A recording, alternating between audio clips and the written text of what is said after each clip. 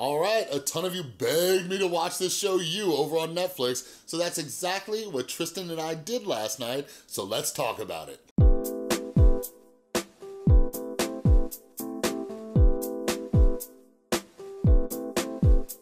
What is up, everybody? This is Chris from the Rewired Soul, where we talk about the problem, but focus on the solution. And if you're new to my channel's all about mental health, and what I like to do is pull different topics from the YouTube community or pop culture in general, like Netflix, to try to teach you how to improve your mental and emotional well-being. So if you're into that stuff, make sure you subscribe and ring that notification bell. And quick announcement for all of you beautiful patrons out there, make sure you go check out the Patreon page because there's some updates on there. I'm trying to get in the rest of the questions for this month's Q&A. So if you haven't yet, go over there and ask your questions and do the other stuff I posted, all right? But anyways, so yeah, I've gotten a ton of requests to talk about You on Netflix. And I'm an addict, and once I start watching something, I get into it, so I binge, so I have to like dedicate blocks of time. But anyways, there won't really be too many spoilers in this. This is more so going to be me using examples from episode 1. So Tristan and I are like episode 4, I think we're on episode 4, so don't you spoil it for me down in the comments below.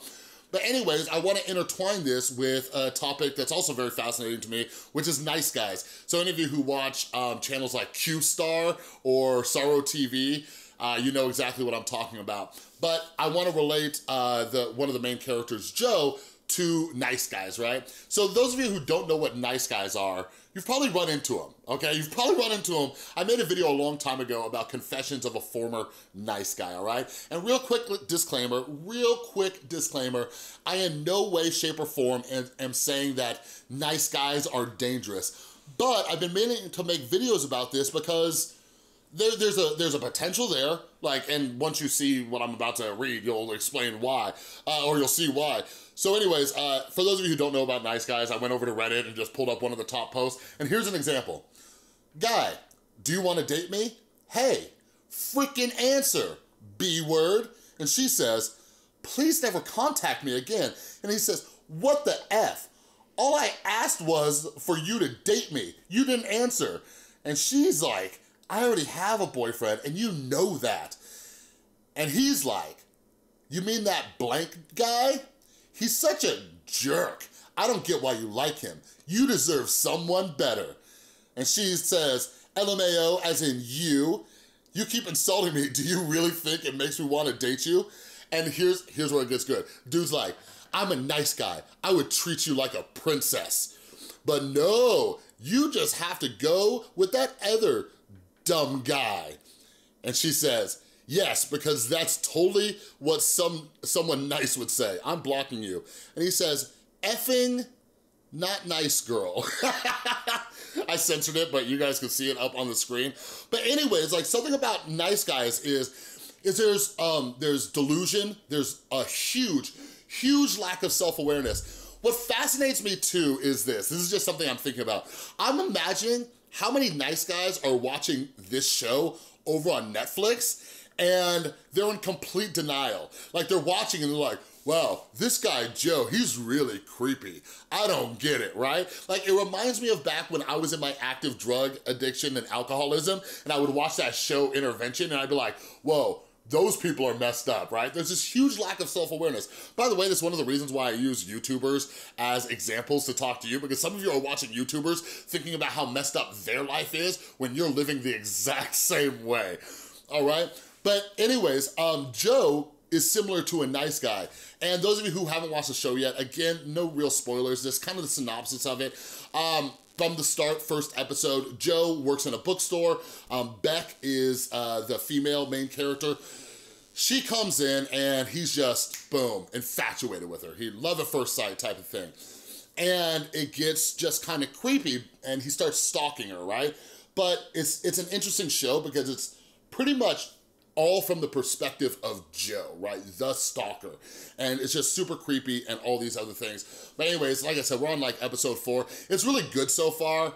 Like just real quick critique, like there's some major plot holes and stuff where you're like, oh, come on, really? But anyways, it's a good show so far and Tristan and I are gonna watch some more episodes after this. But looking at the first episode, like Joe definitely seems like a nice guy. And don't get me wrong, there are nice girls too, so in this video, I just want you to kind of look for the signs or even understand some of the thought process and psychology of this other person. Not saying it's right, because like I said, a lot of it is delusion and lack of self-awareness. So when they first meet in the bookstore, you hear Joe's narrative, right? And what nice guys tend to do is they look for signs where there are not signs, all right? So Joe, as he's talking to Beck, he's like, oh, you're doing this, like, you know, to flirt with me or to do this or do that, like you want me to notice you and all of this. And then when Joe actually goes and like starts his like stalking and finds out where she lives, and he goes through like her social media and he's like, oh, you want this, like that, right? And like, this is part of the psychology of nice guys. They're sitting there and they're turning very small, insignificant things into signs. Like, you're doing this for me. Like, Donna from Psych IRL actually just did a video the other day about the whole James Charles stalker situation and how it's happened to other YouTubers. I forgot what term she used for it, but like, there's this thing where people like see signs where like, oh, they're sending like messages straight to me, right? And that's really not the case. And this is what a lot of nice guys are doing. And it's totally unfair to the other person, right? Because especially in the culture that we live in today and, you know, whatever it is, like there's a lot of people out there who are like, oh, well, you know, like victim blaming, if you will. Like, oh, well, if you didn't want me to notice you, why would you leave your Instagram profile public and like all these other things? And it's like, what? Really? What's actually interesting too is if you watch my video about Jenna Marbles and Julian, is that I talked about the experiment from Dr. Daniel Simmons, which is selective attention, right? And in that video, I discussed how it's been proven that our brain sees what we train it to see. So if you are infatuated with somebody or if somebody's infatuated with you, if they are purposely looking for signs and trying to look for those signs, what they're doing is they're rewiring their brain in a negative way to only see the good things. So by the way, if this happens to any of you, and I know I have many viewers who struggle with like borderline personality disorder and things like that, like if you struggle with any of the issues that I've just talked about, this is why you need a support group and this is why you need to talk to people, right? Like you need to like ask your friends like, yo dude, you think she's flirting with me? Or hey girl, you think he's flirting with me? Or whatever you're into, all right? But like that's why you bounce things off, because somebody can say, no, I think she just doesn't know how to put blinds up on her window. You know, like you need other people to kind of offer you that clarity, because if you're training your brain to see these signs, that's all you're gonna notice and it puts you in this delusional state. All right, so another common symptom of nice guys is when Joe finds out about Benji. So also in episode 1, we're introduced to the character Benji.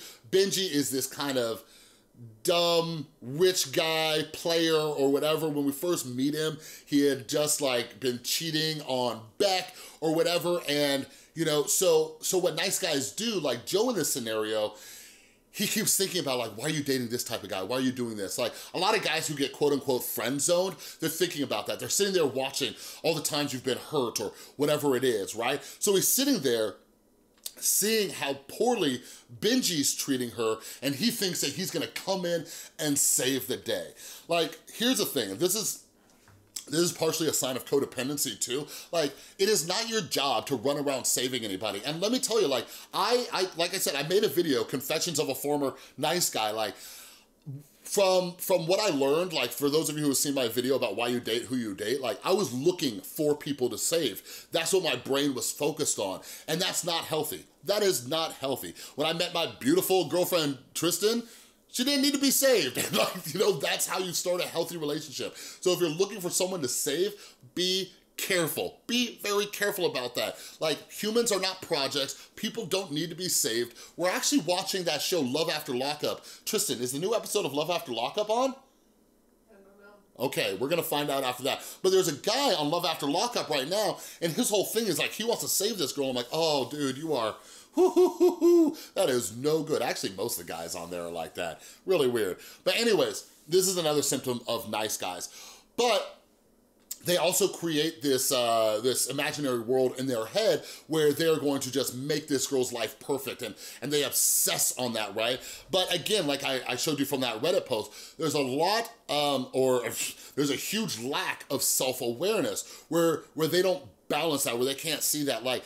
Something that I've noticed about nice guys is this issue with not only self-awareness, but emotional regulation. So I wonder what would happen if a bunch of nice guys started to meditate and strengthen their prefrontal cortex, which is responsible for self-awareness, impulse control, and emotional regulation. You know what I mean? Because they fly off the handle. They start off being nice, then they start name calling and all these other things. So that's the other thing that's interesting about Joe is, like, for any of you watching or wondering or wanting to make videos about this, like, this is just a fictional TV show. Like, Joe, he's a psychopath, you know what I mean? Like, most people who have the same symptoms as Joe would not be able to keep it together like that, the way he is. So he's pretty psychotic, all right?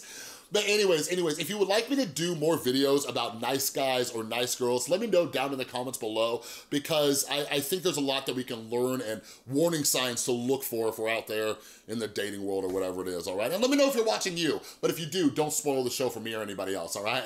Anyways, that's all I got for this video. If you like this video, please give it a thumbs up. If you're new, make sure you subscribe and ring that notification bell, because I make a ton of videos. And a huge thank you to everybody supporting the channel over on Patreon. You are all amazing, and if you would like to become a patron, click or tap right there, all right? Thanks so much for watching. I'll see you next time.